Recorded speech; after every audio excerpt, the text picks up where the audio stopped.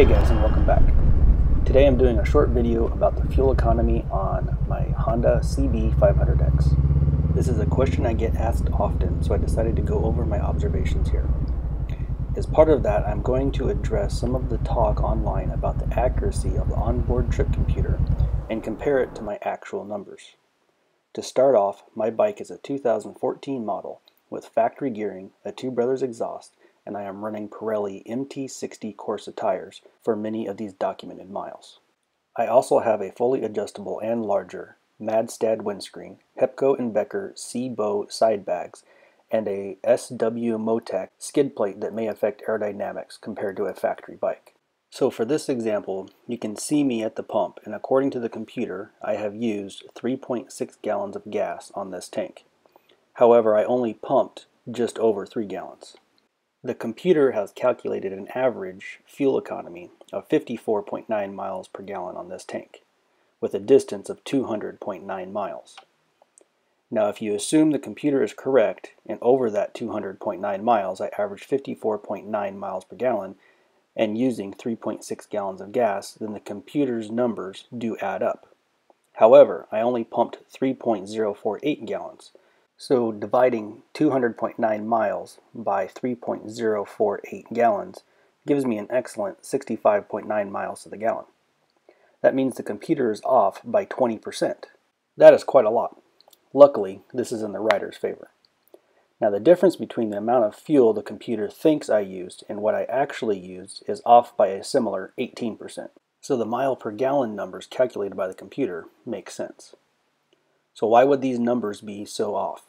I have read that one theory is Honda decided to use the same fuel gauge sending unit in the CB500X as they used in the CBR 500R and 500F.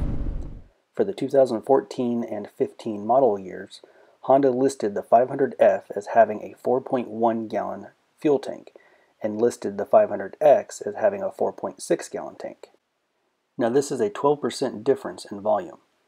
So if this is true, that is a large part of the difference right there, with the remaining most likely coming from the slightly different speeds at which the fuel levels drop from the different shape of the tanks. Now I do find it ironic that Honda has these computers programmed to show a poorer fuel economy rating than they actually get. I have owned a few cars and SUVs with mile per gallon readouts, and they were always overly optimistic compared to what I actually got. At any rate, back to my observations with the CB. I generally averaged around 58 to 60 miles to the gallon in Phoenix, Arizona traffic, commuting to work and running around town. In this traffic, I did not take it easy on the bike.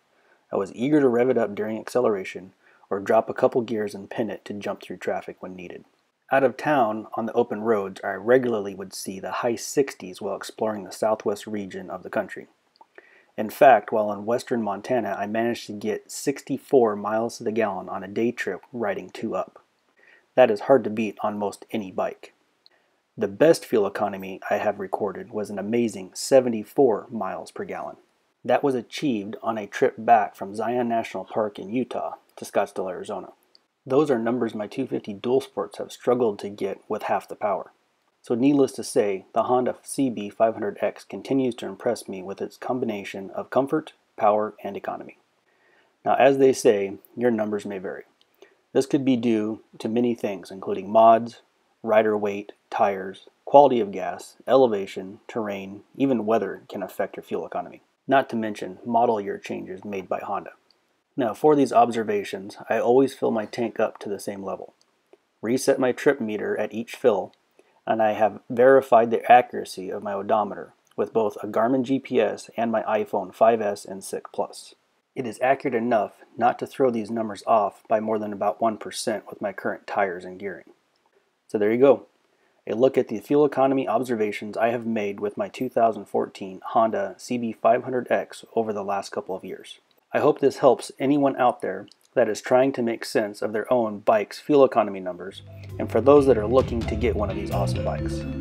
Stay safe and keep on riding.